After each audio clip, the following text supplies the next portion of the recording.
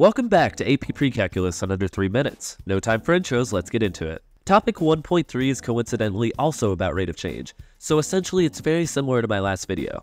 This video is going to explain a few more things about rate of change and that'll be it. So we've been twiddling with this idea of average rate of change over specific intervals.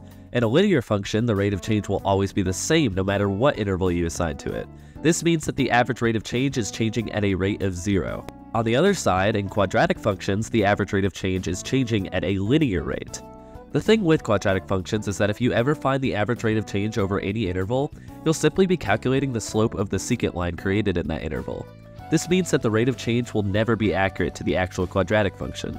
If you were asked to calculate the average rate of change at a specific point, like in this equation where it says to do it at x equals 5, simply find what y equals at 5, and what y equals at a point right next to 5, so we'll go with 5.001, label them, then plug them into the equation y2 minus y1 over x2 minus x1, and solve.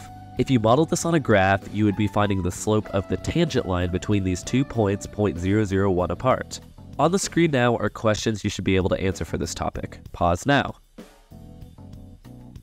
I'll put the work and answers on the screen now.